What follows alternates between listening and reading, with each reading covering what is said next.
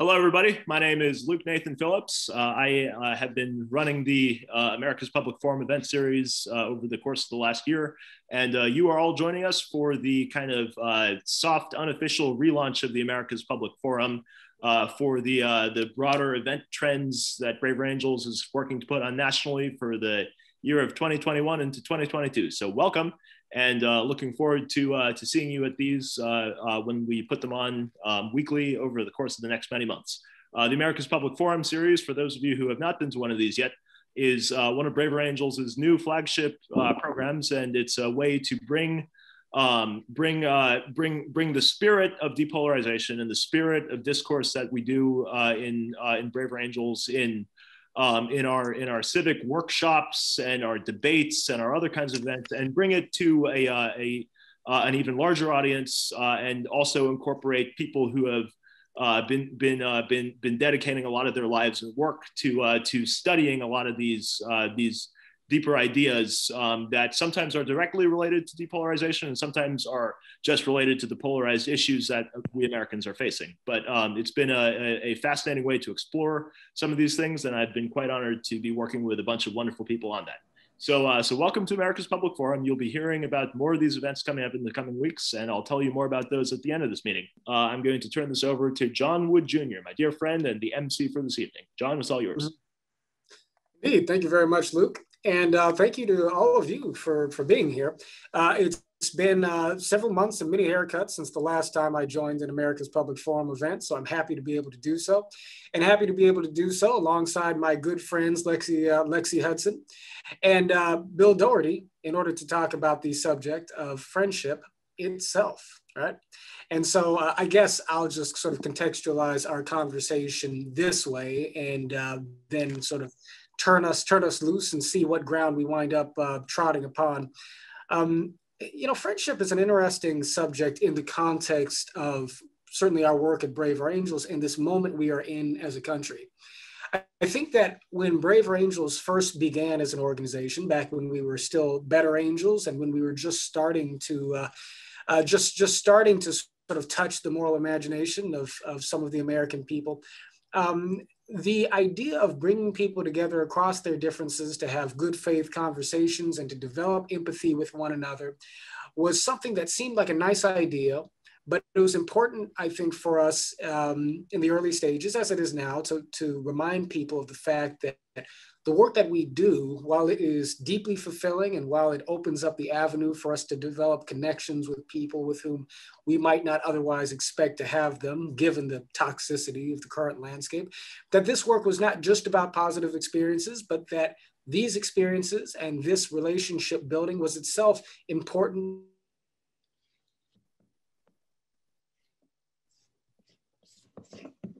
of American society and of our political culture, our civic society, etc. And that claim is something that has been important in the context of our being able to make the case that our work is about more than just feeling good, more than just sort of, singing Kumbaya and so forth. Our work has to do with the nitty-gritty activity of preserving the health of the greatest democratic society in the history of the world. And yet, I think that it is fair to say that without the possibility, without the potential of friendship as being a good that emerges between people who maybe have many things in common and people who have perhaps even relatively few things in common, but who can connect on deeper levels, without the promise of friendship, I think that it's probably fair to say that the sort of core wellspring of inspiration for the work that we do would maybe dry up a little bit. Because part of what we want to remind the American people of is the fact that there is goodness within individuals who have starkly different moral and social and political starting points than we do, but who nevertheless, in the way that they live their lives, demonstrates the fact that we share a commitment to some basic grounding of human well-being, and that part of the project we are engaged in is developing the empathy and the connections and the language that allow us to be able to unearth these commonalities in terms that we can share and understand. And so there is a way in which Braver Angels work is explicitly about the task of building friendship, even if we don't expect every encounter or even most encounters to necessarily produce that sort of comedy, but that potential is always there. And as a country, we hope that we can do everything we can to make it more and more possible for those of us who feel so desperately disconnected from one another now to eventually find one another in friendship. So I want to dive now into the subject of friendship itself. What is its meaning? What is its significance to us as individuals, to us as a society, in our personal lives and in our politics? And so, Lexi, I think you're the right person to sort of kick us off in earnest on this topic, in part because you're the one with the bright idea, and I think it was a good one. So yeah, Lexi, go ahead and tell us why should we be talking about friendship here today? You know, why is the subject important to you? Hi, everyone. My name is Lexi Hudson, and it's so wonderful to see so many of you joining us this evening for a conversation on friendship. As I think John mentioned, I'm the curator of Civic Renaissance, a newsletter dedicated to beauty, goodness, and truth, and reviving the wisdom of the past to help heal our divides today. And when I approached Luke and John, two of my very good friends, about this conversation on friendship, there were a few reasons why I thought it was particularly important to talk about this topic now. We have been in lockdown for over a year now, and many of us have gone without seeing family or friends, other than being digitally mediated, which we all know isn't quite the same. And it's interesting how it's been a study in contrast. We know how much friendship means to us because we've gone so long without it.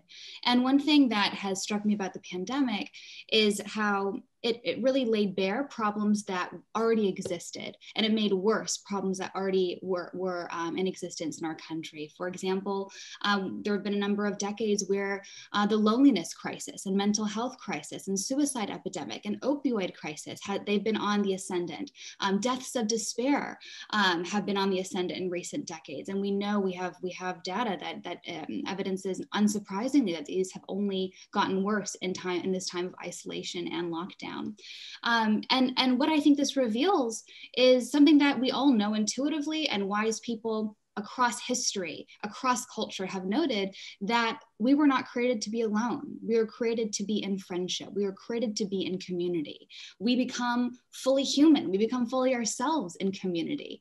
And I think that this last year has shown us that all the more. And I wanted to convene this conversation tonight about what we can do maybe differently in this post-pandemic era. The world is reopening. And the weather is getting better. There are so many reasons, I think, to be hopeful right now at this moment in time.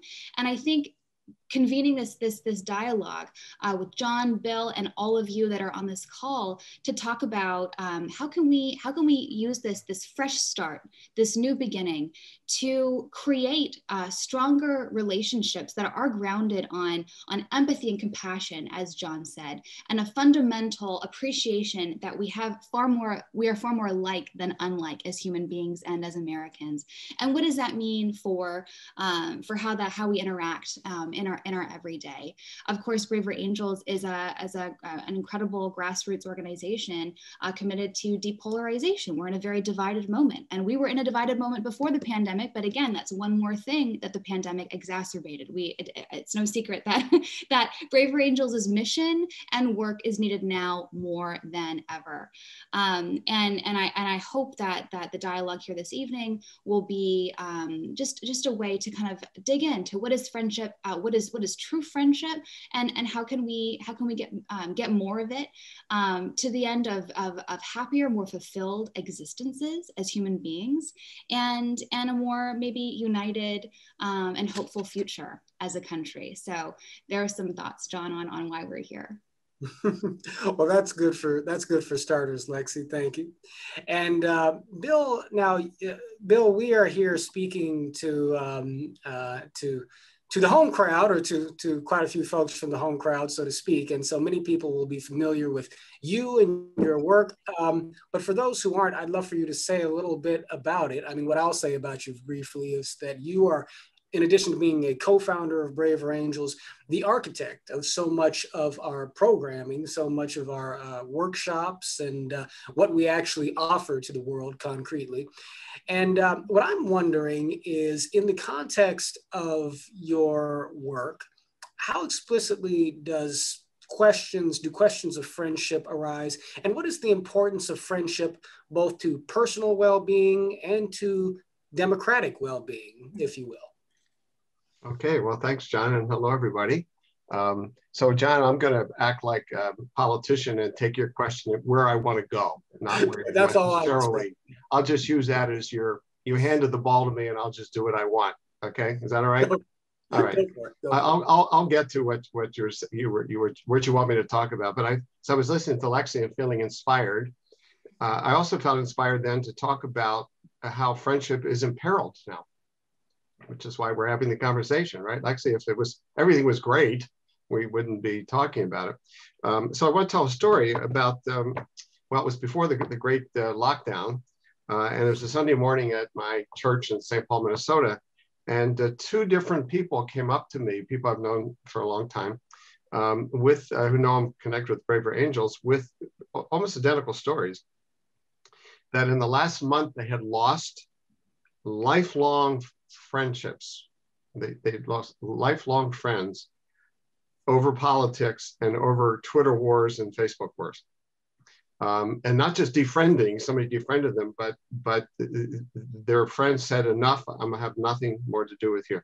And these were friends that went back to elementary school, with roots so far back. And they were, each of these two people, the church members of mine, they lost sleep over this. I mean, it deeply, deeply troubled them. These are, you don't replace somebody who you sat next to in first grade, when they leave your life. So friendships are imperiled now in a polarized era. Not just politics imperiled, friendships are imperiled.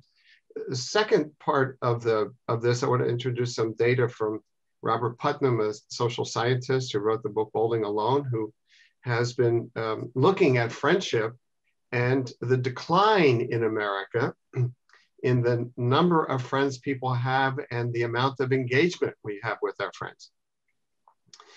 This has been a long-term trend that we could, probably has many, many sources. But to the extent that we lose friends, we are less engaged, as Lexi said, with community, because our friends connect us with community. And we become more isolated. When we become more isolated, we are more prone to exaggerated stories about what's going on. We're more prone to political leaders of any side who agitate us. We feel more alone in the world and less trusting of the world. Mm-hmm. So another bit of data on this is that the average American is much less trusting of other average Americans over the last 40 years, a big decline in social trust. So friendship is a way to build civic trust, and particularly friendship across differences. And I know we'll be talking a fair amount about that, because, going back to Aristotle, the friendship that's based on spontaneous mutual interest and compatibility. We like each other. We root for the same sports teams. We have kids the same age. We live in the same neighborhood. That's beautiful. And we need to have those and keep cultivating those. But then there's also something called civic friendship, which is we come together not mainly based on the fact of spontaneous similarity and liking one another, but we come together to work on something that we both think is important. And through that, we deepen our relationship. So those are some initial thoughts to get my thoughts out there. I think I answered at least some of what you asked me there, John. Yeah, that's right. Well, when you've got your seniority, Bill, you can take the question and do with it what you will. But no, I think that you hit the notes that I was asking for.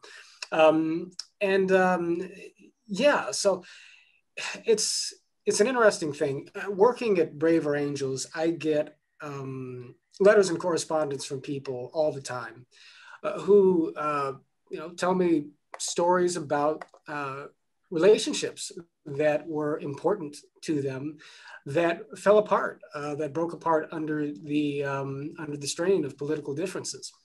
And there are, of course, many reasons why friendships may falter, but I think that what's so bitter for many of us, at least, about the moment that we live in, is the fact that politics, I think, for many people, was an area of life that at least a few decades ago, maybe, and even and it's only gotten worse, obviously, even within the last several years. But you go back in time, not too terribly far, and the idea that you would lose a friendship based on who somebody voted for was, I think, for most folks, relatively alien sort of notion. And now, at a moment where so many other things are already tearing at our ability to remain in community with each other, and that includes technology, that includes sort of in some respects the financial hardships that visit people, the need to work to a certain degree to where it may not be possible to keep up the cadence of activity that allows one to maintain a friendship, right? Because some folks will say that friendship is itself in part a product of consistency, being able to touch base and maintain communication, so on and so forth. On top of so many other things, we now have developed a culture wherein there's some pressure for us to take strong moral stands, not just in favor of what we believe, but against those who believe otherwise, even if they're folks with whom we've shared a relationship or even a home. We've seen it all here. So Lexi, to turn it back over to you, and feel free to be like Bill and to just take your answer to the question wherever you want it to go. But I think that part of what I imagine might be useful is to reflect a little bit on, sort of how we got here and what we misunderstand about the significance of friendship that might allow us to transgress the wisdom of Thomas Jefferson in excommunicating people from our lives over differences that in the larger context of things might not actually be as important as the bonds that we share or ought to share. It's a great question and a series of reflections, John, very insightful. Bill mentioned the work of Robert Putnam, who's been studying the decline of American civic life over a number of touchstones. And I actually just wrote a paper in 2020 updating his report. It's funny, people talk about Putnam's work as if it was written yesterday, but he uses data from 25, 30 years ago, and people just like toss that around. And so I went and looked back at, what data did he use then and where are we now? And it's kind of a mixed bag. For example, we are the decline in church communities and religiosity that has continued, and we are less religious today. And of course, religious communities are a place where we have found community and meaning and friendship. If you are religious, that is a huge part of your life, and that's a natural place where you'll find people who have the same values, the same prism, the same paradigm through which they view the world. But in other ways, like volunteering, that's actually stayed the same. That hasn't been just getting worse, like some people might think. So it is more of a nuanced mixed bag than just a monolithic narrative of decline, which is kind of good news. But of course, there is no question that we do know, for example, that suicides are up, deaths of despair are up, deaths related to alcoholism and the opioid crisis, and of course, our time of isolation hasn't helped that. Bill talked about how we've become more more sensitive in recent as Americans during the lockdown. And that's corroborated by researchers who study rural communities. They study either people in, Antarctica, or people in social isolation, in solitary confinement. And they find that these people that go long periods of time without human interaction, they're really prone to offense, and they're really prone to getting sensitive, exactly what Bill said. And I think that's a moment for us all to reflect, where passions also are running high generally right now. What are ways that we can kind of just recover the joy and beauty of friendship, and maybe not take things so seriously, maybe not allow politics to have like grabbed hold of so much of our consciousness and our passion and our minds. And with many of these civic touchstones on the decline, what are ways that we can rebuild and I think that we have a lot of agency and power to do that in our everyday. And I think we all have a lot more motivation to do that now that we've gone so long without having regular contact with people in our lives. And to one little story to share that it can be done. John, before he passed the microphone over to me, mentioned Thomas Jefferson. And I love the story of Thomas Jefferson and John Adams. They were kind of like founding frenemies. They were arch political enemies. They hated each other. They called each other horrible names. I think I pulled it up here that Team Jefferson said that if Adams was elected, then our daughters would be prostitutes, and just horrible things were said. Like, we think our public discourse today is bad, but it was pretty bad then. This is the election of 1800.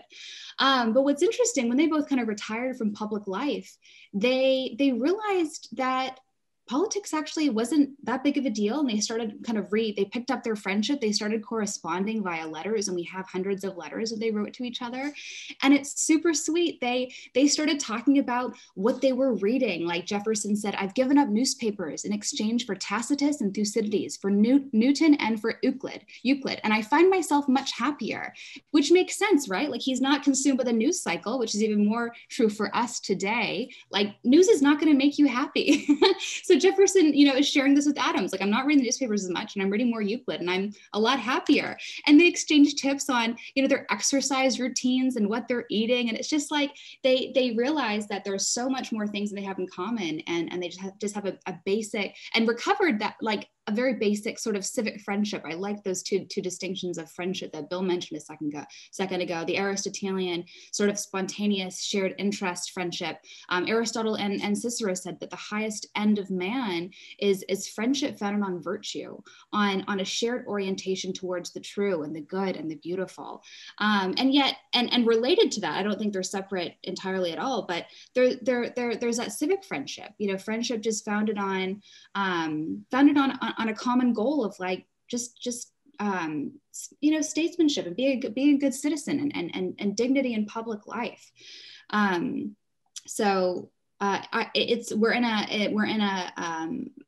some kind of predicament right now, but it's not hopeless by any means. Friendships have been rebuilt, as that story between the founding frenemies, Adams and Jefferson, shows, and we can do that too. So I'd like to pick up on one of the threads, John, if I can just sort of charge in and not pass the ball back all the way around. Basketball, they call that a steal. That was an interception, right? Yeah. Well, Alexa, I'll let you know when you can come back in, John. I'll give you a signal. How's that? Right. Okay. That'll okay. So one of the challenges that I was thinking about as you were talking, Lexi, is that with politics now, one of the words that people use all the time is existential. Okay. Yeah. We're in an existential crisis. Existential is a word I learned back in college many years ago, the existentialists, and it was angst, and we loved to think about existential. And then the next time I began to hear it was with like the nuclear threat as an existential threat. And then of course, Israel, an existential threat, if you're surrounded by nations that want to eliminate you. Those were the places where that term was in the public discourse. Now it is everywhere. The next congressional elections are existential. Everything is existential, which means everything is on the line. The core, our deepest core values are at stake in a legislation being passed. Pretty soon we're going to hear that the filibuster decision is existential. Okay, and I don't mean to trivialize it, because these things are important. We are dealing with important values now, and those clash and major policies. So I don't mean to disparage the seriousness with which we should look at policy and electoral politics. But oh my goodness, when everything is existential, when everything is so threatening, because that's what the existential means. But if I lose, and you, Lexi, voted for somebody who I believe is an existential threat, or your party's an existential threat to everything I hold true and beautiful and dear. How do we maintain a friendship? How do we start one, and how do we maintain it? And so one of my answers to that is that it's okay to be as passionate as we want and need to be about the issues of our day. I think what we're doing is we are confusing the person in our life with the politicians that person supports and with those policies. And so then you become a member of a whole different tribe of human beings who want to hurt the nation.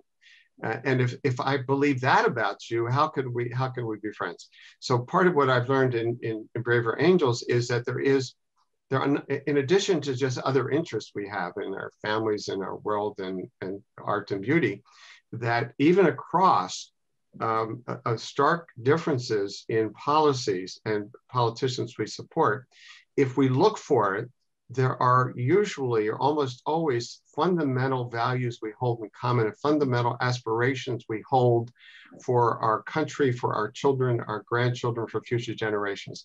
That when we get past who we vote for and what we think about gun control or vote suppression or voter fraud or whatever, that there's this common level of human values that we have. And when we can get there, we can hold on to our friendship. Can I intercept John back really quick? Go ahead. Interception, granted. So I really appreciate what Bill said. How do we grapple with friendship when the stakes just seem so high, where it seems like things are no longer in the realm of just intellectual differences, but it's moral. And you are morally inferior if you think differently than me, and maybe you're not even human the way I am, because maybe you're less evolved. There's just like kind of this evolution in how we talk about these differences. And one thing I've been thinking about, I'm writing a book on civility and civil discourse and trying to reimagine the terms of engagement for our public square, and what both the idealized form and actually like plausibly, like what is realistic in terms of how things could be just a little bit better than they are. And one thing I've been thinking a lot about, especially as it relates to friendship, is this notion of truth telling. Like, good friends tell the truth, and it doesn't mean that being friends that have people that have differences of opinion, maybe it's such that it's so fraught and sensitive, you don't talk about the sensitive areas, the areas of disagreement, but maybe you have such a friendship that you are empowered to actually say what you think, and like it's only because you know that you have so many other things in common, and you have that basic level of trust and affection. That's the only way that you can talk about the really important things. And today it feels like our public leaders, and even maybe some people on this call that disagree with each other on serious issues, there just is that utter lack of like that basic affection and basic trust that is necessary to talk about the pain points. Yeah. One of my favorite political friendships, I guess we can call it political. One of my favorite public friendships to observe over the last however many years has been the friendship that seems to exist between former First Lady Michelle Obama and former President George W. Bush. And it's, and it seems to just be kind of a natural affection that they seem to have for each other. I mean, you guys have probably seen the pictures of them hugging and so forth at different events. And every time there's, some event that brings the first families together, the two of them always seem to gravitate. And I always thought that was sort of cool. I always see the cynical sort of social media posts that say, yes, well, the globalists love each other from each party, and people always find a reason to sort of be upset at things like that. Some people do. But the wonderful thing about that is that it does seem to give folks permission, I think, a bit to really sort of to really reach out and in a earnest feeling sort of way, touch the humanity of somebody who you would, on the basis of politics, perhaps have every reason to excommunicate according to the norms, the social norms that have influenced our ways of dealing with each other today. Mm-hmm. And yet, I do come up against this this thing that people will focus on, this question. When is it okay to cut somebody out of your life, right?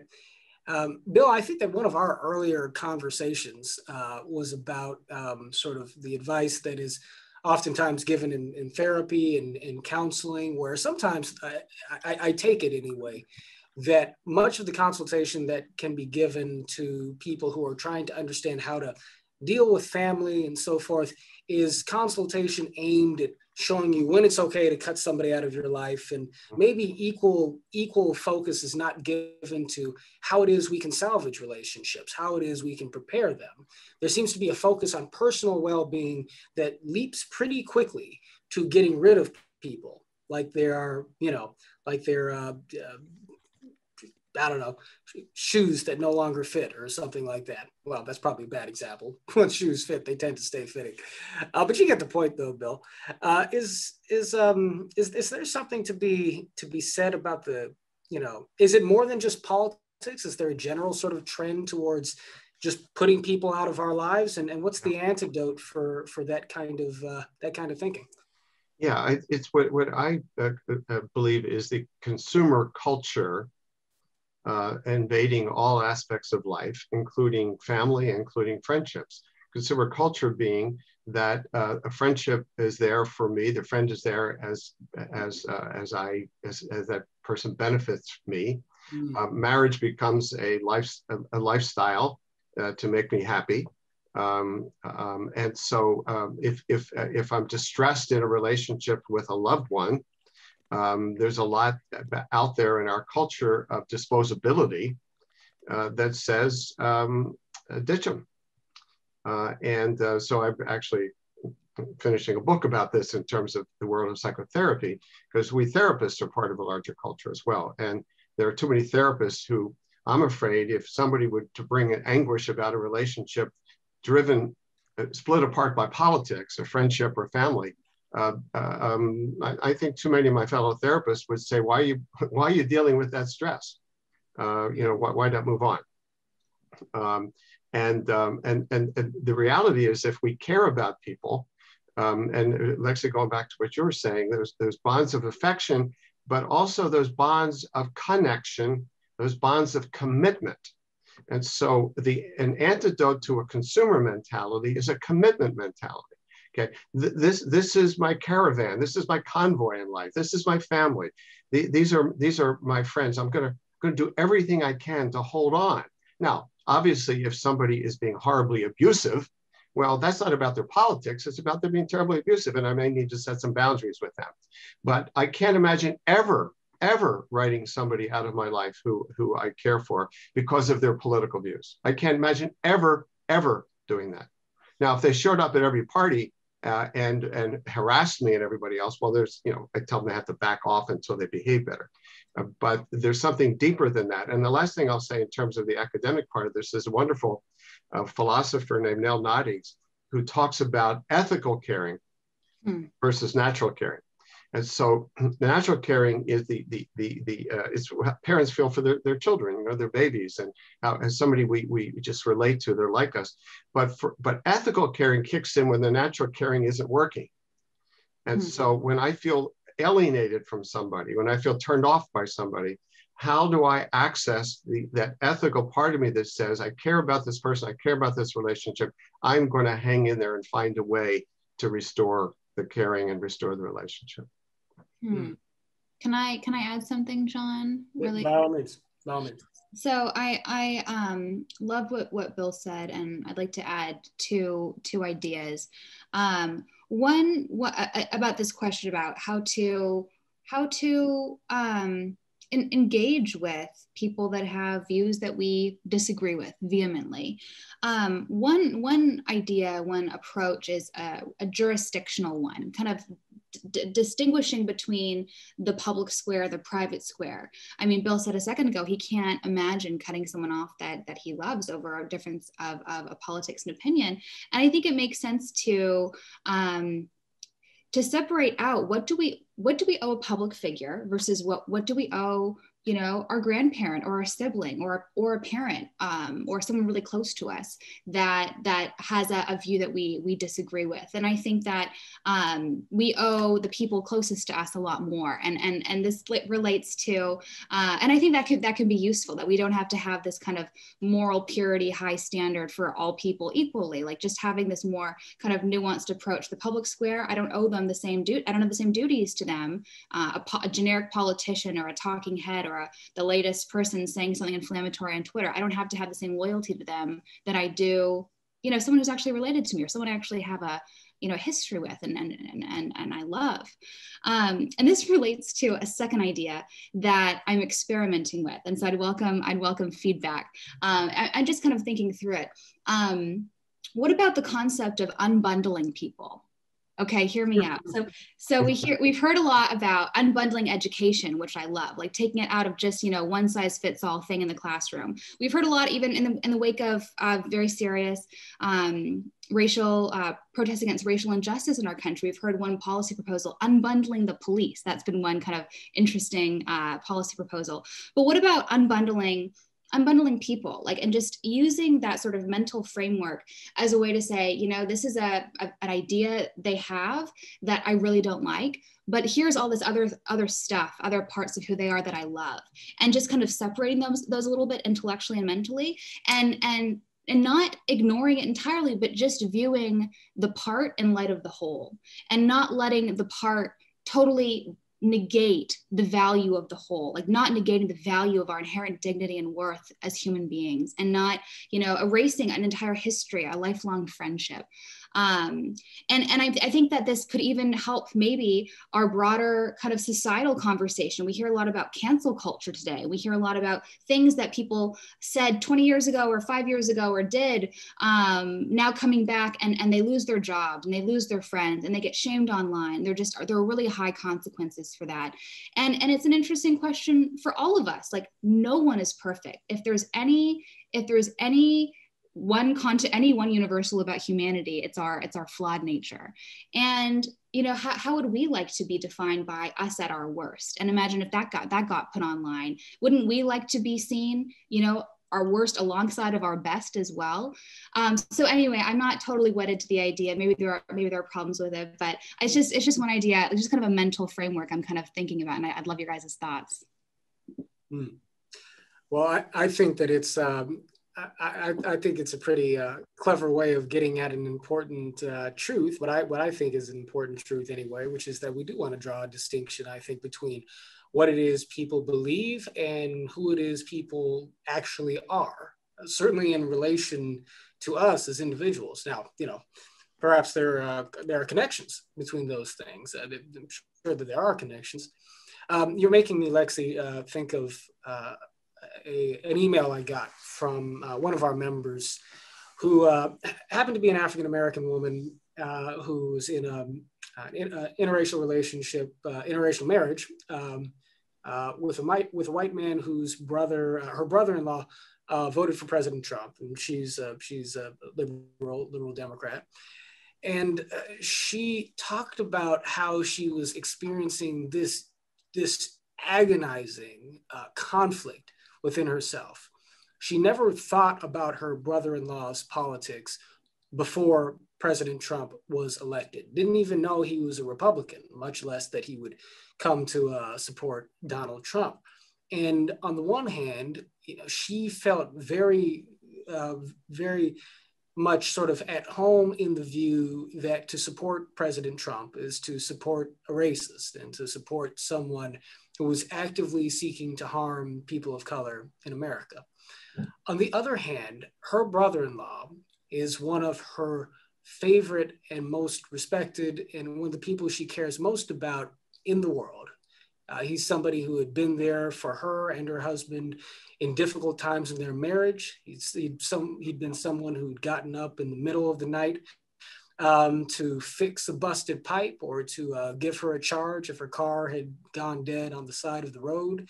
He was someone who I think her children loved and had affection for, someone who she had deep, deep affection for, along with his whole family.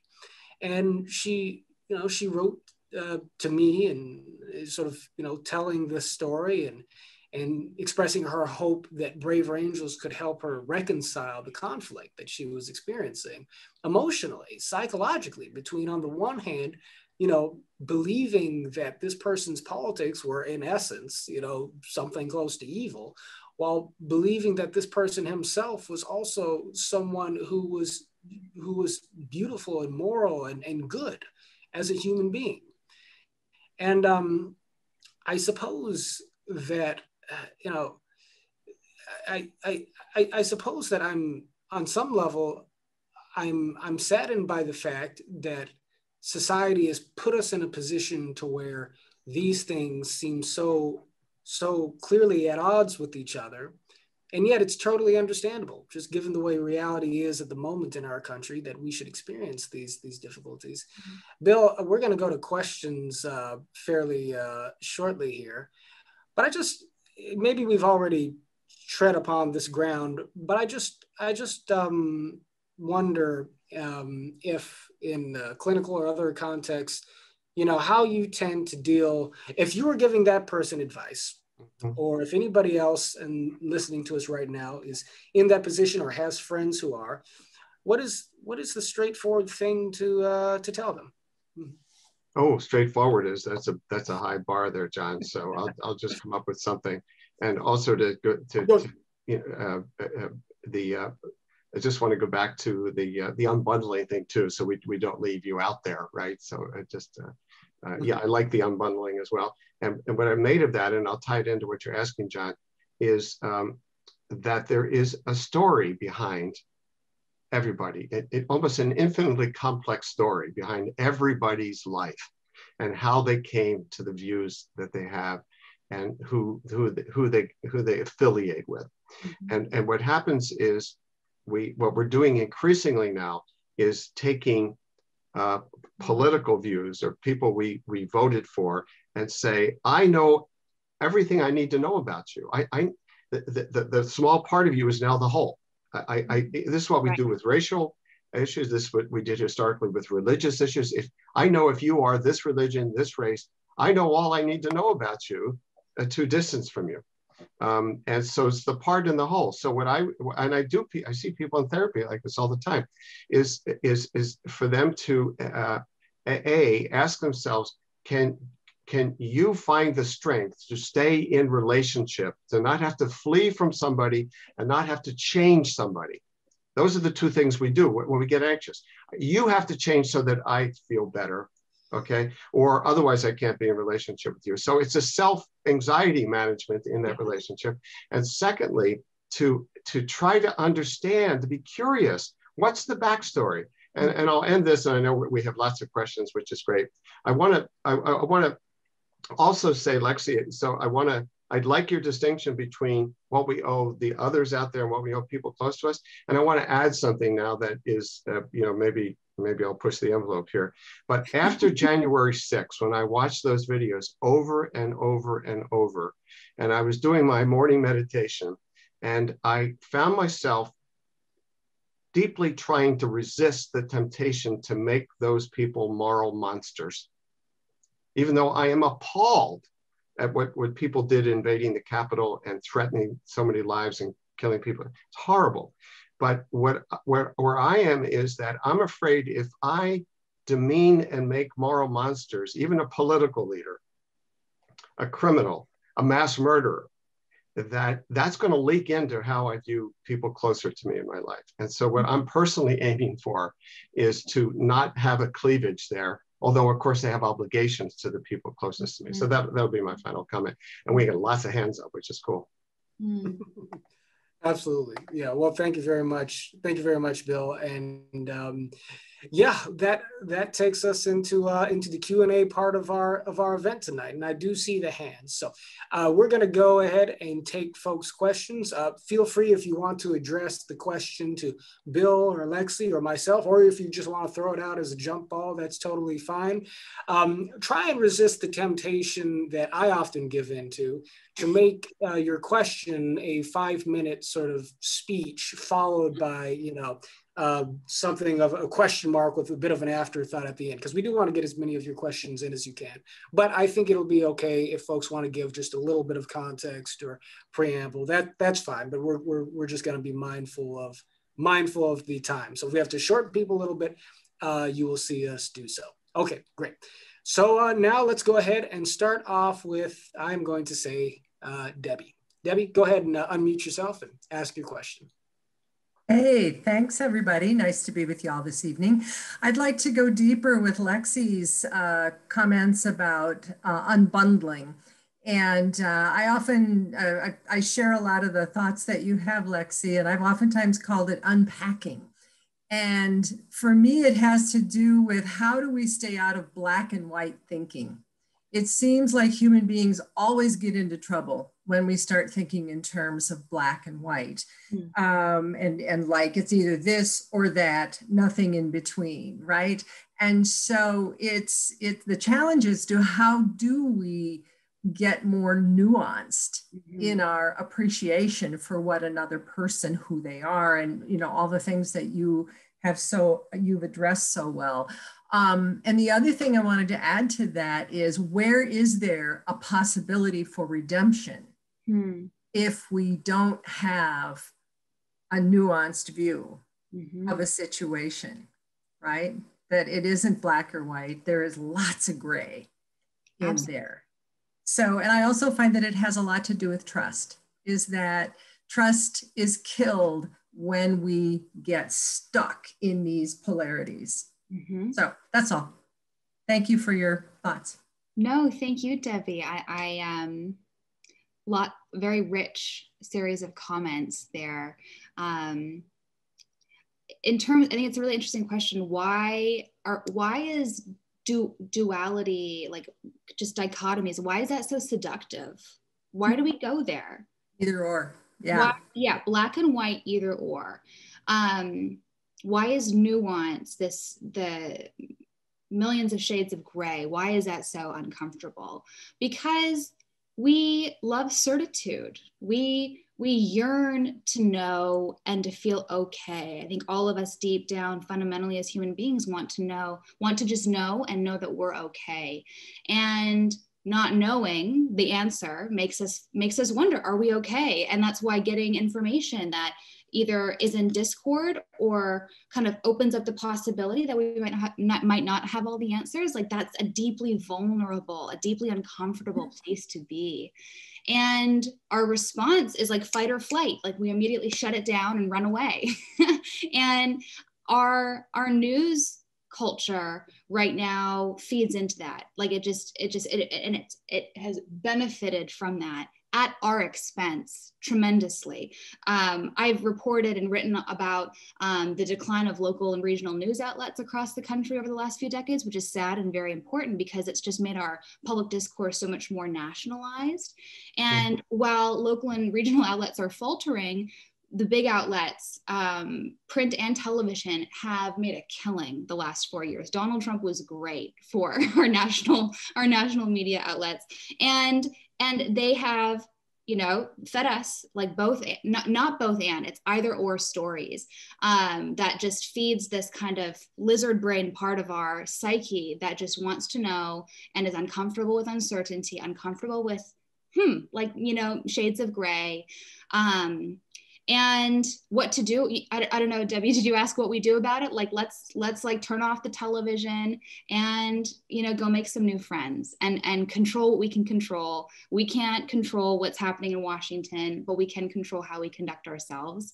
And I have a real high opinion of the power of each of us to reclaim sovereignty over our sphere of influence and heal our country right where you are. And that's why you should all become members of Braver Angels if you're not already, and support their incredibly important work.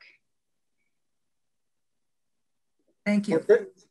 Well, thank you, Debbie, and thank you, Lexi, for the plug there at the end. Yeah, that was a terrific opening to our questions, Debbie. And so let's keep it going with John Reimers. John, go ahead and ask your question. Thank you.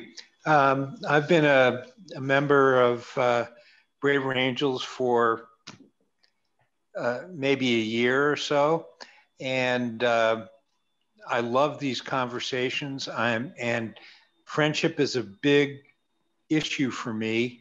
I live in a co-housing community, and I put a high value on friendships.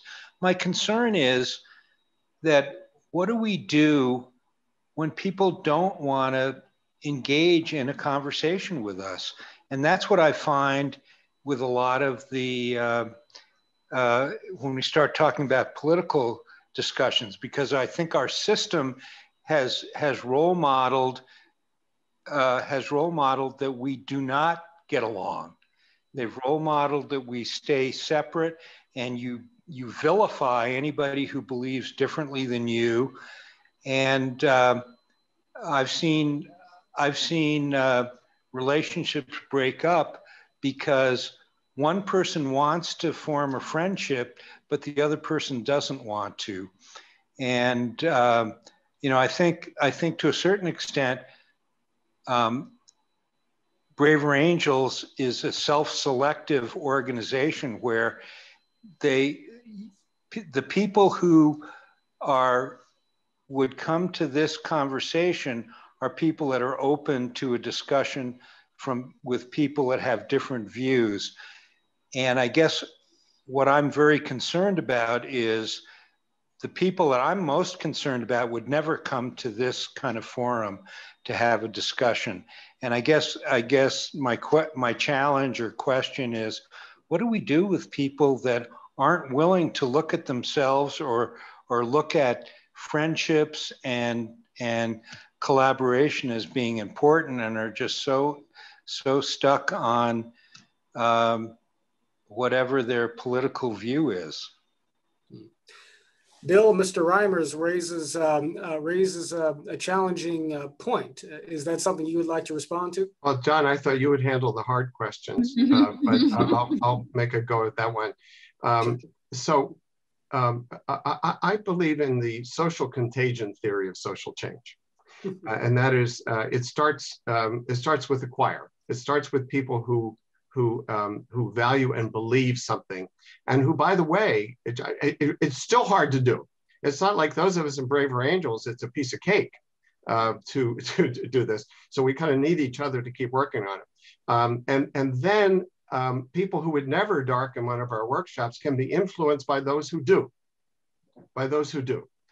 So that's where we start. We start with those of us who want to change our consciousness, develop our abilities, and show it in our lives, and then it spreads. And so one other thing I'll say is, a lot of times those friendships that break up, it isn't just that somebody was rigid. It's often that one or both of them are rigid, because in a lot of those conversations, like I talked about the two people at my church, when we drilled down on what they said on Twitter, I understood why their friend got upset. So we can all do better maintaining relationships where we accept and appreciate somebody who is different from us. So a really important question. My summary is, when people say, well, Braver Angels is the choir is self-selected, I say that's where social movements begin, with a choir. I think I've said in the past that two types of people attend Braver Angels workshops: the people who are happy and excited to be there, and people who are dragged along by somebody else who was. But a lot of times those people wind up being happy and excited to have been there as well. Excellent. So let's keep going. I see Jonas Fields. Hey, Jonas, how you doing, brother? Hey, John. First off, thank you, everyone, for everything that you shared. I agree that this is very, very essential, especially given the current pandemic and everything like that. So thank you for setting this up.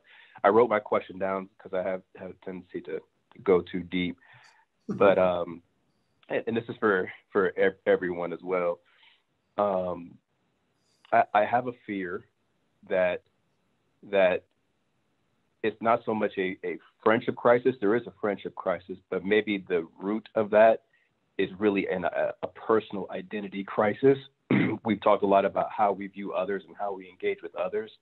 But I guess my question is, how much do you think that this is more of a reflection on how we're identifying and judging ourselves?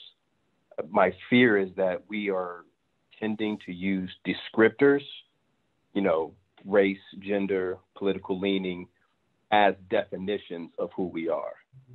And so therefore, I am this, so therefore that's who I am. Whereas we are very stratified, we're very complex. And if that's how we see ourselves, then that's how we're going to see other people. So I wonder how much of it is really a reflection of self-care and just really coming to grips on, you are not all these labels, you're not these descriptors, you are something deeper than that. So I'm truly curious about your feedback on that.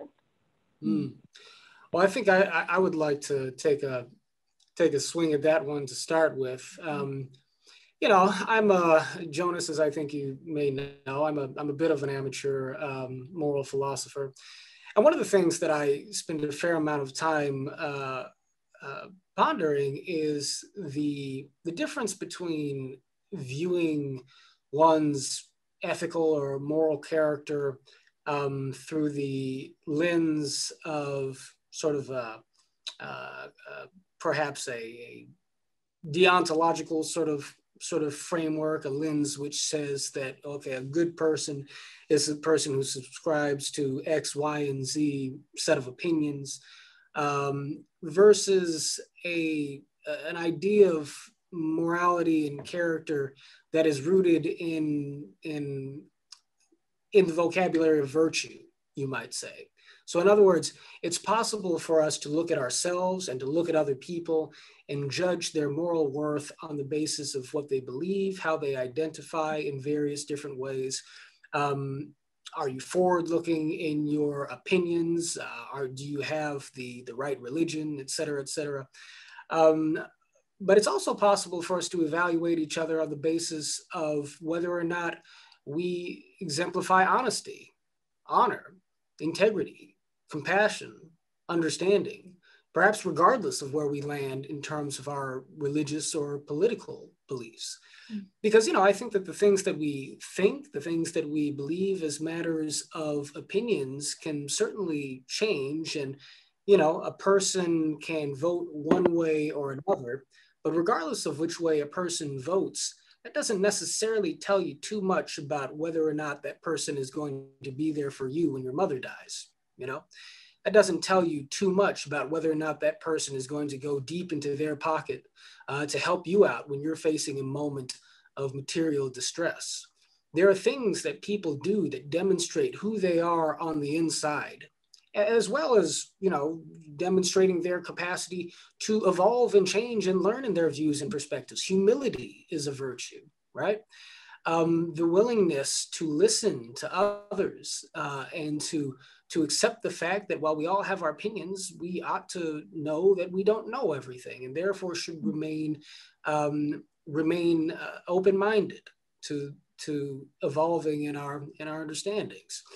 These are virtues. These, to me, are the elements of character from which we should derive our moral evaluations of others and certainly ourselves. And when we try to achieve the state of being able to think of ourselves as a good person, on the basis of our political ideology, let's say, to me, that's taking the easy road that's taking the easy road to a place that's actually very hard to get to. Because it should be the case that genuinely being a good person requires some discipline. It requires some cultivation of moral habits and perhaps a tempering of our baser impulses. And you can give into those baser impulses all day long, while also having, quote, the right politics. And so I think that may be sort of the distinction that you're speaking to, Jonas. And if so, it's something that I think is worth shining a light on the differences between. So, John, I'd like to just briefly piggyback there and respond to Jonas, because it's a provocative, very interesting question that I've not thought about. So picking up on that, Jonas, I think of it in terms of having a complex view of oneself versus a more singular view of oneself. And we live in an age of identity politics in which we're invited to take one or two characteristics of ourselves and say that's the core of me. And I think you would probably, if we had a conversation about this, agree to resist that. The complex view of oneself, multiple aspects. The philosopher Paya, is that the guy from, Kawani Paya, I believe his name, has written some beautiful stuff. On the multiple identities that we have. And in this era, we are almost forced by external forces, the sources, to choose one and to go with that. And so I think your question is really an important one about the accepting complexity of oneself, ambiguity of oneself, multiple facets of oneself, and to resist the pull to self-identity politics. So Jonas, am I capturing some of what you were saying? Absolutely. Like it's more of understanding, like, there's a lot of things that make me me, right? I'm a husband, I'm a father, think everything like that. I'm from Ohio, everything like that. But really, when it comes down to the essence of who I am, there has to be something that grounds that and contextualize everything. And if I mess that up, or if I allow outside forces to really warp how I view myself, I become more guarded in how I engage with other people. And so, yeah, that's really, and John's as well, there's a lot of different virtues and values that really identify me as an individual. But if I'm more secure in who I am and understanding that these are just descriptors of me, I'm more likely to look at you and your descriptors, and instead of judging it in terms of as a threat, I'm more engaged to read the story that is you. You know what I mean? Which enhances the friendship, in my opinion. But if we keep on looking outside, saying like, hey, how do we engage with people out here? We're not looking here, and that's my concern. Can I add one more thing, John and Jonas? I really appreciate the question, and it reminds me of the truism that hurt people hurt other people. Like if we are wounded, we go on wounding others, and that's why psychologists, psychoanalysts like to go back to childhood and try and heal like early traumas, so that you stop hurting and stop hurting others and perpetuating vicious cycles. And relatedly, often people who seem to manifest a lot of loathing, a lot of intolerance of other people, like they're fundamentally intolerant and loathing of themselves too. And this, like what would happen if the next time someone was like a little bit loathsome, if we saw that as like a cry of like hurt and help, and didn't react like our lizard brain would want us to react, which is like, oh, I've been offended, like, fight back. But like said instead, what's the compassionate response here? And turning the other cheek and showing, like responding as if it's a person who's literally bleeding from the head or something, like just having that sort of visual, because I think that we're in a moment that it's just like, they punch us, we punch right back, and it just perpetuates the trauma, perpetuates the division. When I think a lot of it does come from a place of hurt that maybe has nothing to do with politics, but maybe for some people it's just like an outlet to deal with that hurt that only just perpetuates a lot of pain and suffering. So yeah, it's a really thoughtful question. Thank you, Jonas. Yeah, we're getting some great questions here. This is a lot of fun for me so far. What a rich topic. Okay, we'll keep going. Rita Chisholm, go ahead and unmute and ask us your question. Thank you. Interestingly enough, this very subject is what brought me to Braver Angels. I had a friend that I've been friends with for years. And as I'm listening to people talk here, I'm amazed because I really didn't understand that it was more common than I realized. But I had a friendship that, this is like a 50-year friendship. And I was so shocked by what was happening. I was totally amazed. And I want to start from the back forward. Oh, did we out things, but that never mattered to me. I really appreciated her for who she was. I loved her. And so that wasn't any news to me. Who she voted for wasn't important.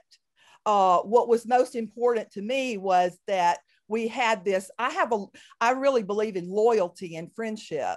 So what happened was it started like last April, and she started kind of separating herself from me or I should say kind of distancing. And the gentleman earlier made allusion to the fact that there were a lack of communication. Well, that was what was happening to me, in that I would ask questions. I would try to engage her in civil conversation. I wasn't fighting for either side, but I realized that there must, after a lot of prayer, and this has happened over a period of time, I came to understand that there was something foundationally wrong with the relationship. It wasn't something that's, I couldn't overcome. It's just that what I had to understand is that, and I think everyone can probably relate to this, in relationships, it's never an equal, at different times, it's different. Feelings are different. For a while, I may really, really be in love with this person, and then I might not like them for a while. So I kind of felt like I'd always been a very loyal and very loving friend. And I think what I realized is that, and this isn't to down her, but I realized that she doesn't love the way that I love. And that doesn't mean I'm better than her. It's just that I realized that the love that I give is a little different than what she sees, because I could never understand someone just not communicating. I mean, and act as if it was, I just couldn't understand what was going on. So what I came to realize is that there was probably something fundamental, foundationally wrong with the relationship that I just wasn't aware of. And so I think that that's a really, I'm sorry, I guess my question is, and this is another question, Lexi, that I was going to pose to you. I think that there's a difference in the generational understanding of friendship also, because you're talking about Twitter and Facebook and, that stuff. Facebook was too personal while being impersonal for me personally, but that's the way so many people, actually communicate now. Does friendship in this day and age, is it the same? I just turned 63. So my understanding of friendship, and I will say that, I am a follower of Christ, and that really informs who I am, to my depths. And so, that has a lot to do with the way I view things also, but this generational thing, is there a big difference with friendships, between older people and younger people? That's a great question. Thank you so much, Rita. I think that to some extent, yes and no. To some extent, no, because friendship, there is no difference because we are all human and that our need for that community is the same. What is different is how technologically adept we are. And I mean, actually, Robert Putnam had a really interesting conversation about telecommunications in his book, Bowling Alone, that came out in 2000, where he talked about how how telephone had changed the way that we interact, but people weren't picking up the phone and making new friends over the phone. Like, I don't know if anyone has ever befriended a telemarketer on this call tonight, I'd be very impressed with you. Maybe my mom has. She's the most social person I've ever met. But that's not true of the internet. People make friends and marry people on the internet all the time. And I mean, it also reminds me that young people today, they are, I think the pandemic has even been a little bit much for, it definitely has, for like kids miss their friends, they miss school. But even before the pandemic, kids were really happy to kind of just be texting and even in the same room with their friends, texting them and Snapchatting them, because they're just, that's just with the technology that we have, and they're more adept with that. So to answer your question, Rita, I'd say yes, but also no. Gotcha. Well, thank you very much, Rita. And thank you for sharing your story, your personal story as well. Okay, next, let's go to Albert Lone, who looks like he's joining us from a 1950s TV set, maybe. That's right. I believe in gray. Not everything is black and white. No, it's great. Thanks for hosting this. This is my first encounter with Better Angels, and I'm glad to have discovered you all. Friendship's not a topic one often encounters as something to engage analytically or critically. So I appreciate the opportunity to listen and join the conversation. And it has me thinking about the relationship between art and friendship. And I guess the short version of my question is friendship an art? And if so, what does that imply? And I got thinking about this actually just a few minutes before I signed in here, because I recalled a statement by C.S. Lewis, and which the first part of the statement will surprise you, because he says, friendship is unnecessary. Like philosophy, like art, it has no survival value. Rather, it is one of those things that give great value to survival. And I'm a lifelong educator and student. And so, this reminds me of the concept of the liberal arts, right? And a liberal art is something that is of value to learn in and of itself, and not for some secondary utilitarian value. It reminds me of that quote by Oscar Wilde, that quip he made, that all art is quite useless, right? But art, if we consider that concept in the context of liberal learning, right, it makes me wonder if friendship is an art, even a liberal art. Something we necessarily engage by virtue of being human, right? And therefore essential to our own self-understanding. And while you can, read reflections and some deep inquiry on the nature of friendship, from the pre-Socratics to the present, it's not really something that I find people have encountered as a subject to be studied, right? Or something to really engage or to perfect. I mean, how many public conversations or even personal conversations have you really had about how to be a true friend, or what true friendship really is? And so I'm just throwing it out there to the group. What would it mean for us to consider friendship as an art? I'd love to take a crack at that one, gentlemen. If you... Tailor-made for you, Lexi. Go ahead. Yes, thank you. Thank you, Albert, for that question. I'm riveted reflecting about reflecting on the relationship between friendship and art, or the liberal arts, as you talked about. And I think that they're inextricably bound, because as a species, we are defined by two competing aspects of our nature. We are biologically driven to self-preserve. Like, we have this innate self-interest, yet we are also profoundly social, and we have a drive to build community and be with others. And those two things are in tension. This self-interested aspect of our nature and the social aspect of our nature. And this is how I talk about and define civility, but it's also like the civilizing process. It's the process of subjugating the selfish for the social aspects of our nature to flourish, and for us to not just survive, but to thrive as a species and in community. And this is directly linked to the liberal arts tradition, because you'd love 3 newsletters ago, Albert, on paideia, this Greek concept of culture, and the Roman manifestation of that being humanitas, which the Renaissance humanists co-opted and actually used the phrase, like, it was their concept of civility. Like, this is how we socialize. We're going to use the classics. We're going to use great literature, wisdom literature, and we're going to use it for character formation. We're going to use it to orient our loves and teach students to what they ought to love, and they should love other human beings, and they should avoid vice.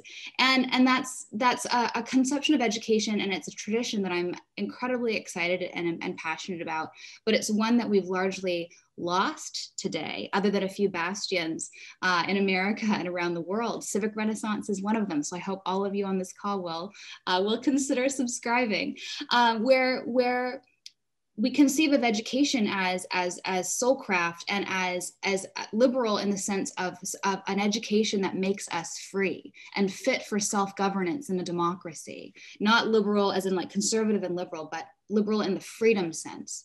So I love that question, Albert, and I really appreciate you being here tonight. Yeah, indeed. You're right, Albert. It is, I had that thought too. Friendship is a subject that we don't often have opportunity to engage analytically. And, I did ask myself earlier today and yesterday, or just in the lead up to this, am I a good friend? What does it mean to be a good friend? And I think that I am. I hope that I am, but it did occur to me that it's not something to take for granted, because that has to be more than just what I would like to think about myself. There has to be an art and a discipline to that too, I think, the practice of friendship. And so thank you for loaning us your eloquence and major contribution. Pun very much intended. Marlene Johnson, go ahead and unmute yourself. Thank you. Excuse me. I've been sitting here listening, and of course I've come up with many more questions other than this original one, but I will keep it concise here. Just to build on actually the first question that Debbie was asking about the dualism, how we can be in this either or, made me think about actually a very dear friend of mine who has always said it's both and. I love that. It's both and. So as I then started to think about friendships that I have, I also remembered this phrase, I think we've all heard it. If you want to have a good Thanksgiving dinner, you don't talk about politics or religion, right. Keep it out of the conversation. And I thought, that could be sage advice. I know here at Braver Angels, our whole point is to be able to talk about it. But then I started thinking about that both and. So how can we incorporate both and into healing our friendships? And by that, I mean, there may be times when setting boundaries is one of the things you need to do. And it's just because we just aren't going to go there. That's interesting, but we won't go there.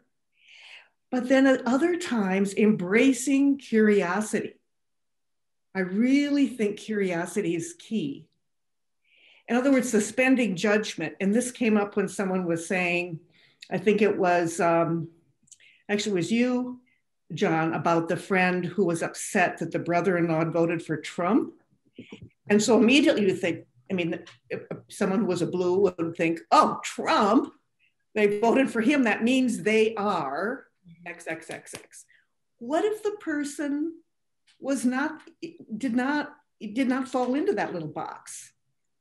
And so by suspending judgment, what if you just asked, well, that is, can you tell me why you voted? What was it about Trump that you liked or that you voted for? And then you come to understand that there may have been reasons that were not part of what you thought were the reasons this person voted. Maybe you maybe you didn't agree with them.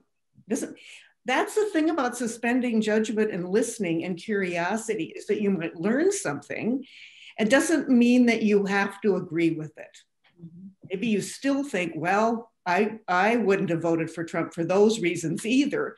But boy, now I understand better who you are, and you're not in that original box. So I just think there's a place for both that. Well, there's always a place for suspending judgment, but when you look at friendship, when can you embrace curiosity and take it a step further to better understand? And when will you need to just set the boundary and not go there? I think it's a delicate balance, this both and. So if you could, I'm talking longer than I intended, but that's my question. How do we embrace both and in order to move forward with our friendships? Thank you, Marlene. I think this might be a good point to bring the professor back into the... Well, let me just say Marlene answered her own question. I don't really have much more to say than what you said, Marlene. You answered your own question. It's both and. It's both connection and boundaries. And I was thinking about, there's a season for everything. There's a time for everything.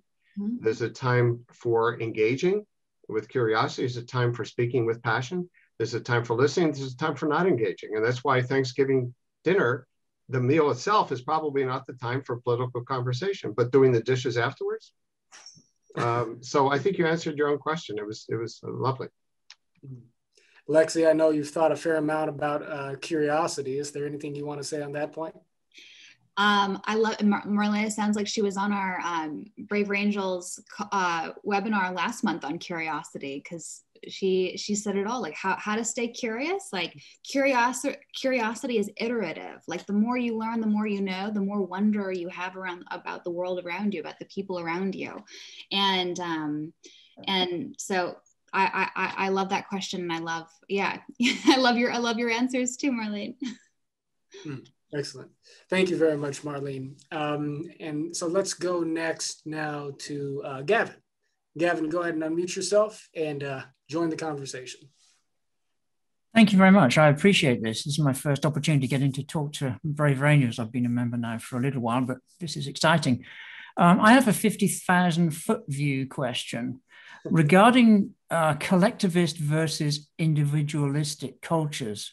Has America kind of become a hyper-individualistic culture? By that I mean there's a tendency for individuals to feel like people are more likely out to get them than open to understand them. So my question is, what might we have to learn from other cultures?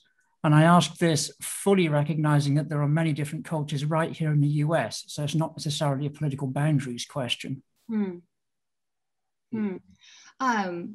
When Alexis de Tocqueville came to America in the 1840s from France, he made the same observation that you did, Gavin, that we're incredibly individualistic, which is why he was fascinated by our civic associations, our voluntary associational life, where Americans just got together and did things and fixed things. And this is a tradition that America has really adopted as a national identity. We have a really rich history of national service. And Brave Angels itself is a manifestation of this rich tradition. People like Dr. Doherty and David Blankenhorn getting together and saying, there's a problem in our country, we're going to fix it. We're not going to wait for the government to do it. We're going to do what we can to make a difference. And Tocqueville noted that these civic associations the tradition that we're a part of right here, was the powerful antidote to the individualistic impulse that Tocqueville noted, near the close to the beginning of our country.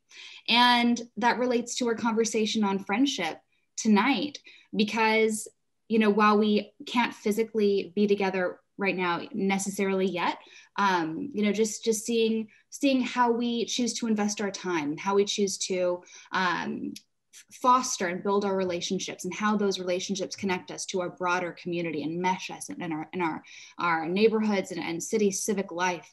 That is a powerful part of the antidote to, you noted, a potentially very problematic excess towards individualism. Thanks. I'm glad we got to Tocqueville in. We should not ever go too long in our conversations without getting to Tocqueville. So appreciate that, Lexi. And I'll just add something, Gavin. It's a very important question. It's really kind of the kind of key question I'm asking about my own profession of psychotherapy, which I think has gotten incredibly individualistic. I just want to say one perhaps provocative thing, that I think instead of turning all of our minority groups into victim groups, we should be thinking about what many of our minority groups could teach the rest of the country about a communal collectivist approach. Mm-hmm. African Americans in general are more collectivist. Asian Americans are. I don't mean to engage in stereotypes, but these are accurate generalizations. Latino folks. What we do is we only emphasize how groups have been screwed over, which is true, and we don't emphasize what the European American individualist tradition needs to learn from the more communal traditions in our midst, because I think this is important for our making it as a country. So just a brief observation. That's amazing. Fantastic. Thank you so much. Really appreciate your responses. Yeah, that was a fascinating exchange. Okay, excellent, man. I wish we could linger on some of these points longer, but there are more good ones to come, and we still have a few minutes to go. Let's go next then to Erin Tao. Erin, go ahead, unmute yourself. Hi, Erin. Welcome. Hey, Lexi. Good to hear from you. Yeah. At the beginning, you mentioned the friendship between John Adams and Thomas Jefferson, and I was wondering that do you really think there was a golden age of where discourse was civil and people looked beyond politics and maintained their friendships? Because even then, the politics back then was really rancorous, as you pointed out yourself. So was there really a golden age, either here in this country or elsewhere? That's a great question. Was there a golden age of civil discourse or friendship ever in human history? And I would say no, because and I reject characterizations of either people now looking back on a golden age then, because that doesn't, it's harder to see. We live in the moment now, and this is what we're most riveted by, engaged by, stimulated by, and it's easy to kind of emphasize the good things of past eras and focus on the negative aspects of our own moment.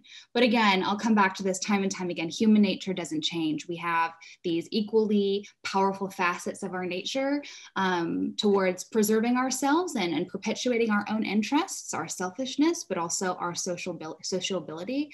And those two aspects of our nature have always been with us across time, across place.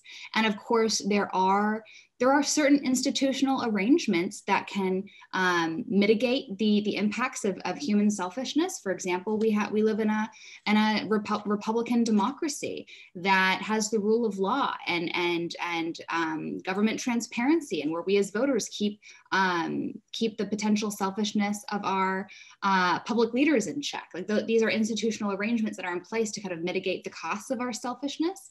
But that doesn't, no institutional arrangement, no set of norms, no culture, no social engineering will ever fully eradicate eradicate that, those aspects, the negative aspects of our nature. So thanks for that question. It's a really powerful one. I mean, that's like, even we've talked a lot about Robert Putnam this evening, where people have often characterized him as looking back on a golden age of the 1960s, when there are problems with looking at the 60s as a paragon of something we would want to look back to. I mean, the civil rights era, the era of protest and racial injustice was very much alive and well then.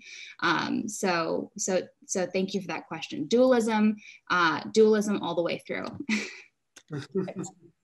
My hope is always that the golden age is the age yet to come. So we have something to look forward to.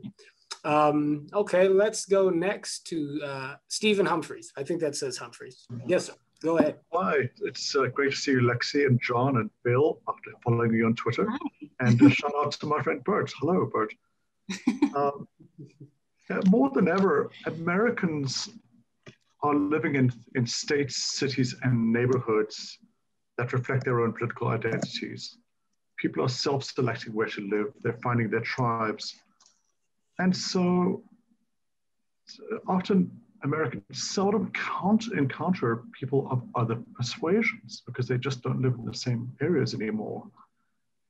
And that means that many people imagine the other through stereotypes, through media depictions, through social media interactions, which aren't very helpful.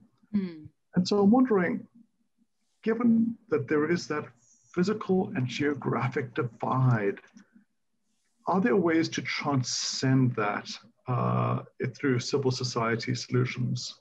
Mm. Mm. I think, John, you should take that one, John. It's a hard one. Sure.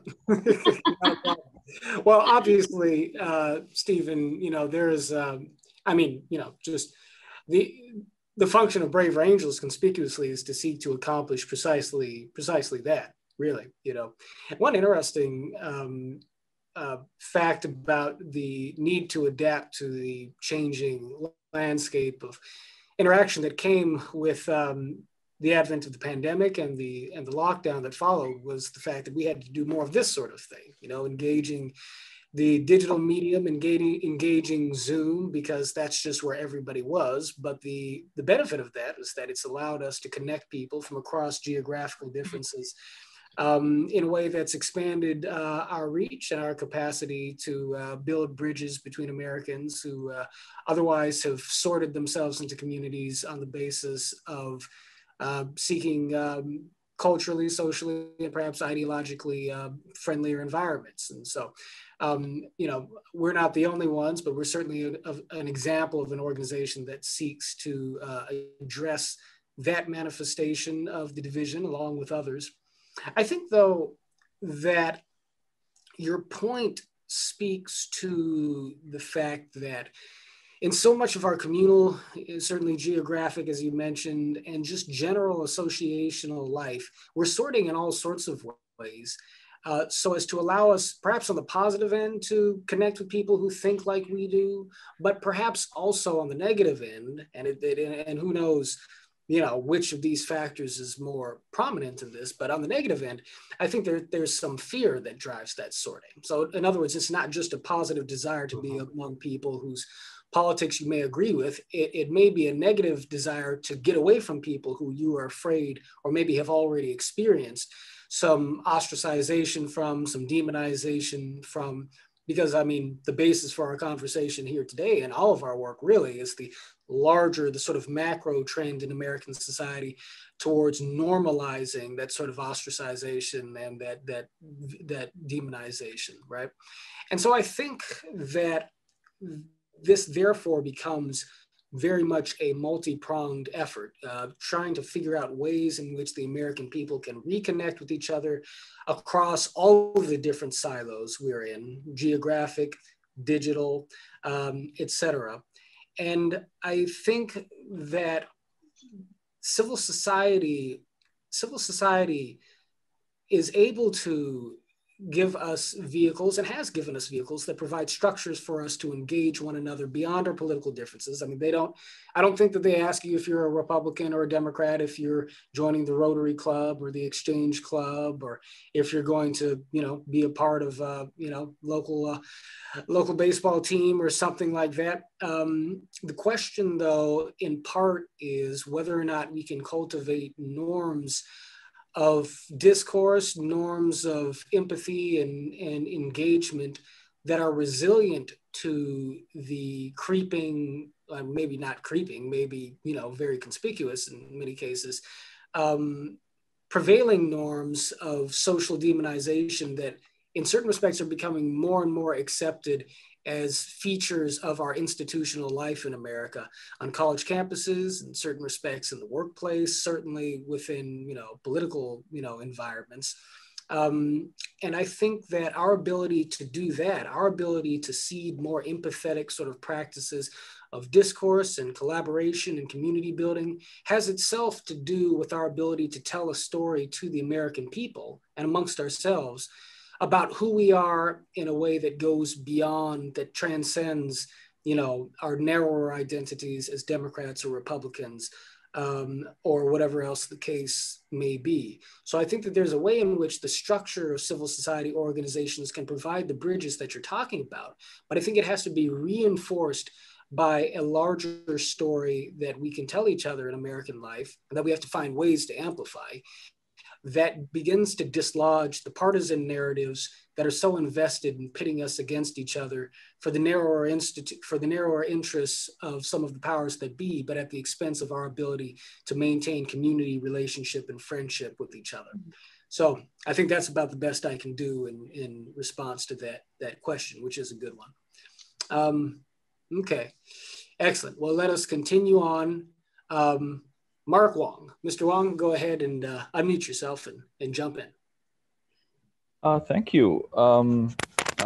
What Stephen just said, we actually are different from our own family members, but we learn to get along. So if we can learn to get along better with our own family members, then we can actually make a lot of headway into that. Now, back to my original, what I wanted to say, we know how to get along on the roads. We can learn how to get along in society. Teach everyone to listen instead of yield, check biases instead of blind spots, and reject ideological rage instead of road rage. So in terms of what Bill says, the choir, we are, in terms of a safe driving culture, we're all part of that choir already. We already do that. In terms of what Albert was saying, we actually don't have to be friends to adhere to a safe driving culture. But I do actually believe that we can do more, solve more problems if we can get to that friendship level, go beyond. So my question is, do you think it's going to take something as big as safe driving to actually make the kind of change I mean, we don't have a golden age of driving and we'll never get there, but we can actually accomplish a lot. And will we need something as big as safe driving to actually change society on that level? What do you guys think? Well, that's a great analogy, isn't it? Love it. Yeah. Well, Lexi, Bill, do either of you want to speak to that? I'm happy to take a swing at it myself. Go ahead, Bill, or John. John, go for it. Go for 2 for 2 here, buddy. Well, I think that what I would just say, Mark, is that, yeah, I mean, so, there are countries in the world, as I understand it, where you have, traffic signs, you have, roads and street names and rules on the books, but nobody follows them. And those are dangerous places to drive in. I remember Trevor Noah, the comedian, hosts the Daily Show. He's from South Africa, and I remember he quipped something along the lines of, "We have streetlights in South Africa, but it's like somebody went to America and saw them and thought that they looked cool, but didn't know what they were for, and just came back and say, hey, Americans decorate their streets this way. Let's put these lights up, and then we can just drive right past them." So this is why the discipline of civic friendship, we've talked a bit here about the idea of there being an art to friendship, as Albert mentioned. And so too, I think there must be an art to civic friendship, and certainly best practices in terms of how we conduct ourselves in a democracy.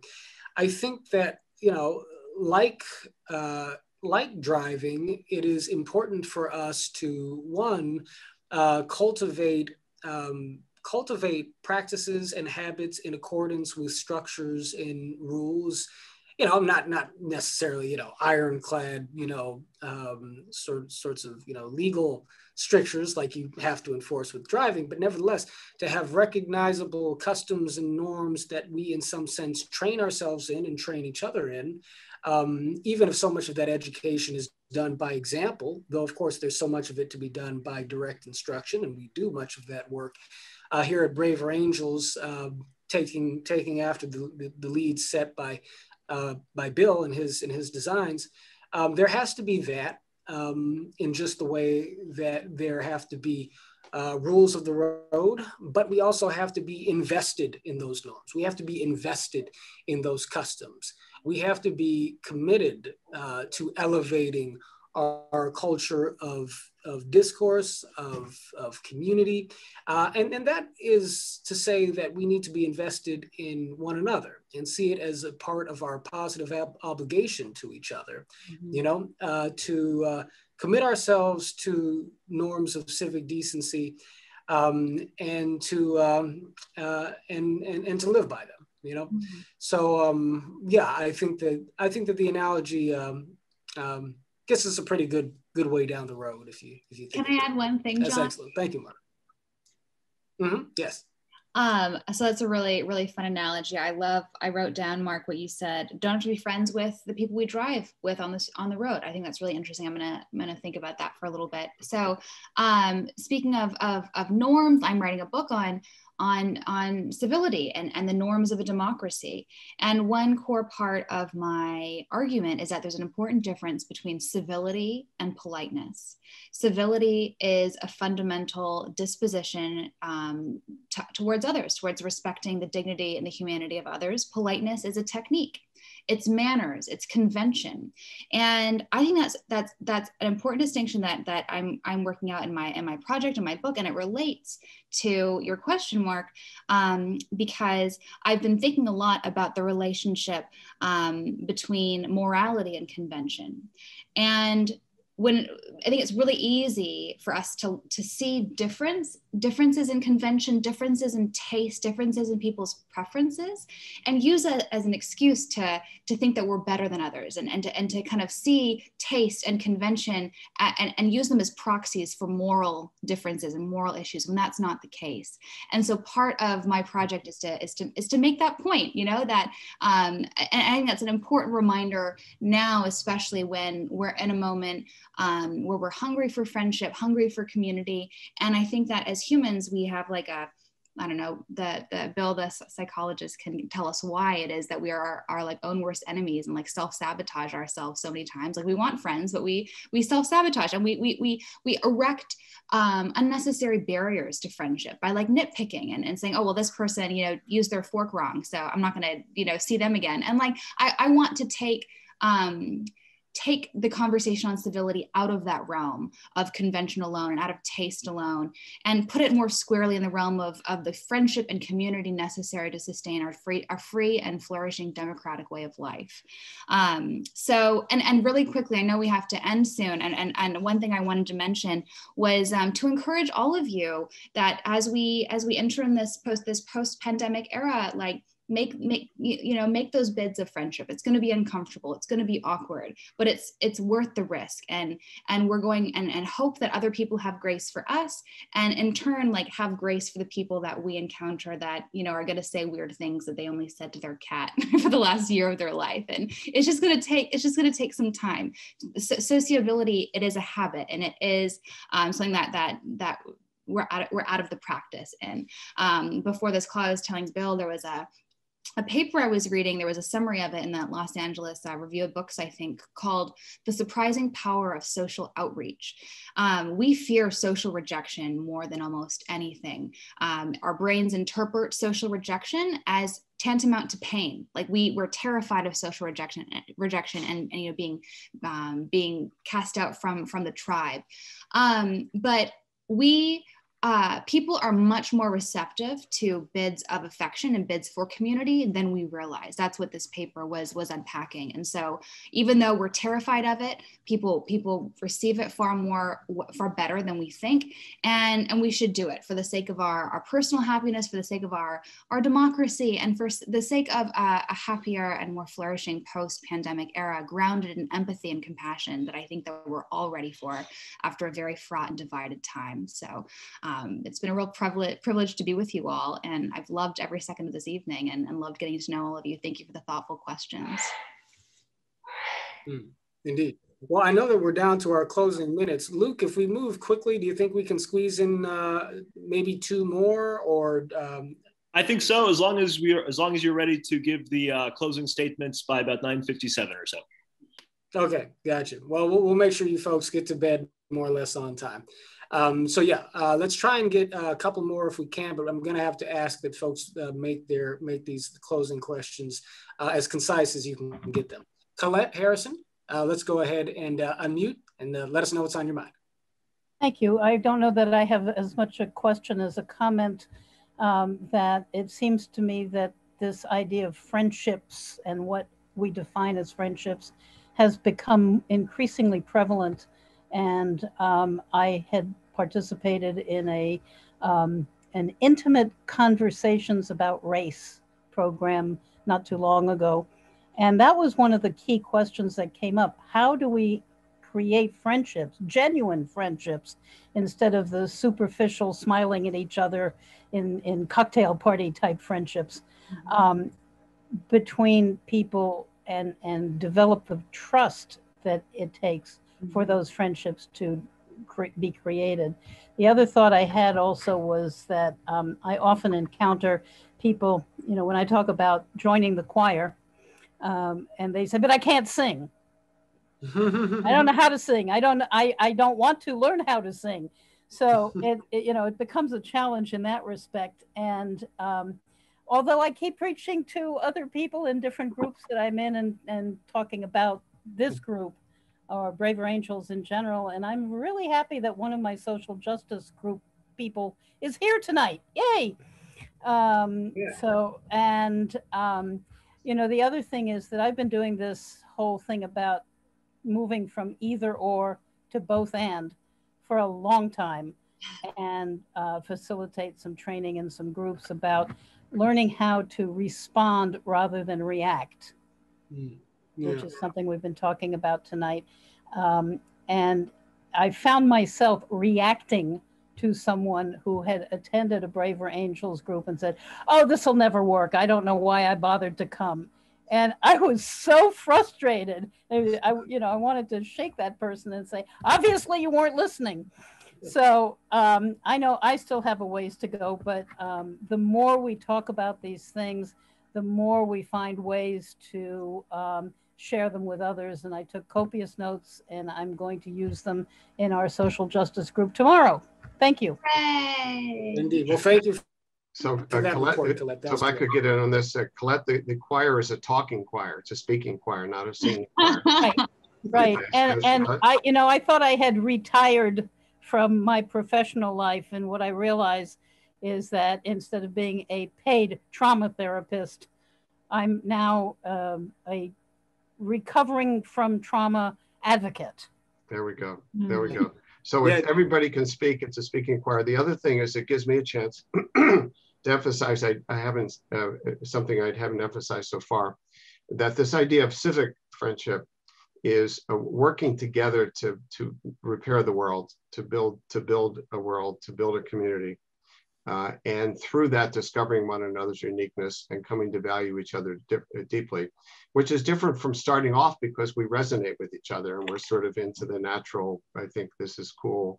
And so a number of the friendships that I formed through Braver Angels are with people who I never would have become friends with outside of this, because we have a mission. We have a mission, and we have to work together, and we have to work through conflict. We have to work across differences together to save our country, if you will. And so that's the collective friendship. And we in Braver Angels, we have our internal conflicts, we have our internal crises. You should see what happened in our organization after January 6th, and could our paradigm hold? But the friendships that have formed with Braver Angels in the sort of crucible of difference, trying to improve our country, that's civic friendship, and there are powerful bonds there that for me are deeply enriching. Indeed.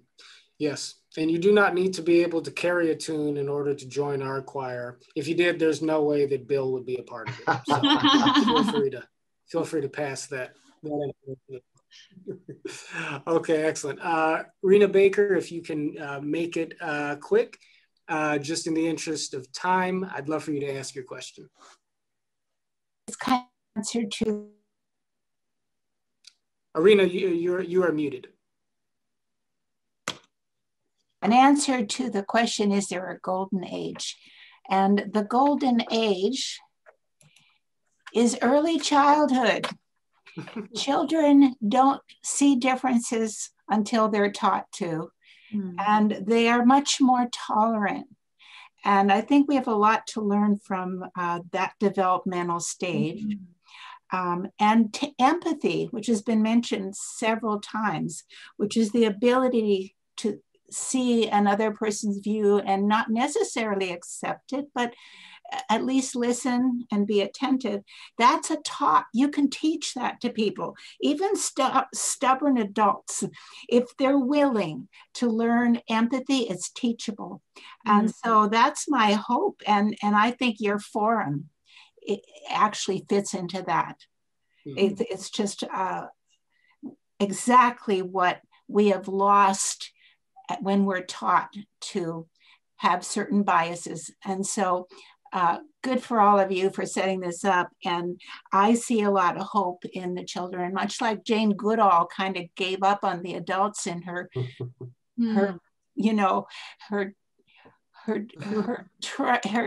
efforts to change attitude toward the animal kingdom. So she developed an organization for children called Roots and Wings. And I see, there's hope in our very young people, but there's hope in the adults that you all have invited into. So thank you, and learn from our little ones. Thank you, Rena. And I'll take that as a closing comment from yourself.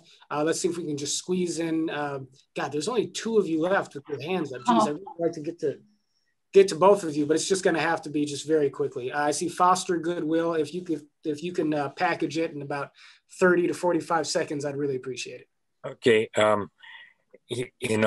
don't know if it's hopeless to try and do that or not, but I'll just have it go at it. And that is, I believe that human nature is governed a lot by our egos and a sense of separation from each other. And in our better angels, our higher side, our more spiritual side, is motivated more towards love and inclusion.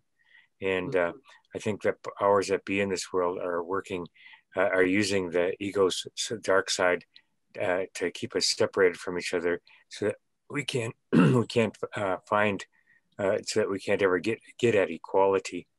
And anyway, I'm sorry, that's not much of a question, but anyway. It's a beautiful comment. It's beautiful and perfect way to close us. Thank you so much for that. Well, it's a perennial struggle, isn't it? Between the selfish and the selfless aspects of our nature. So no, that's a good contribution. And actually, there's just one hand left. Chuck, do you think that you can wrap us up in about 30 seconds or so? And if it's a question, happy to try and offer a quick response. I will give it my best shot.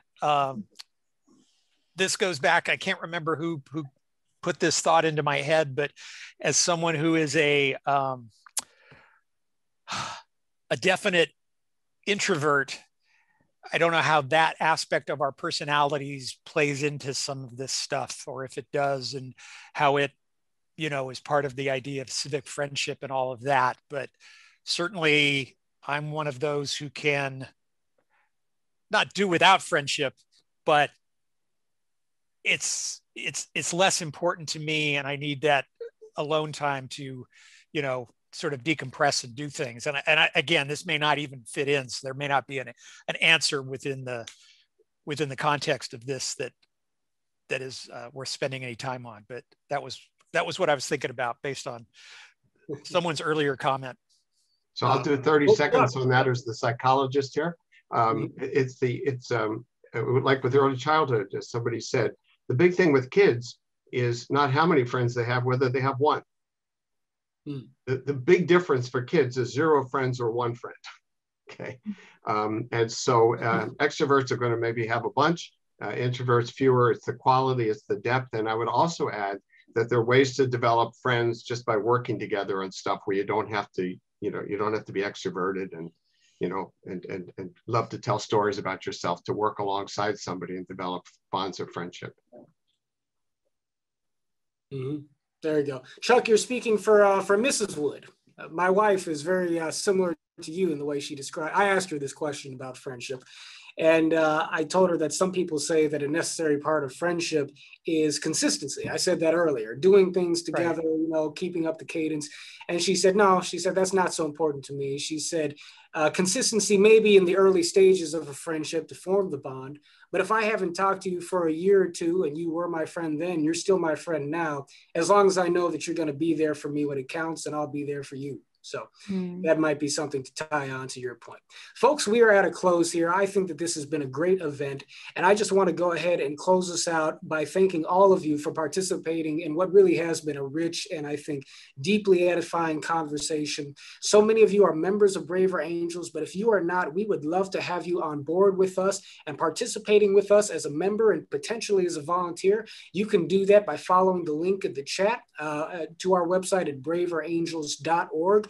We also want folks to support and to check out Civic Renaissance, founded by Alexandra Hudson, who you've heard from tonight, and to be on the lookout for her book when it comes out, by the way. And so you'll be hearing about that as well. So Civic Renaissance, Braver Angels, we hope that folks can keep up with our work and stay involved. We are building a house united, and we are very grateful for all of your participation here tonight. Thank you all so much. Thank you so much. Thank you. Bye, everyone. Bye, everyone.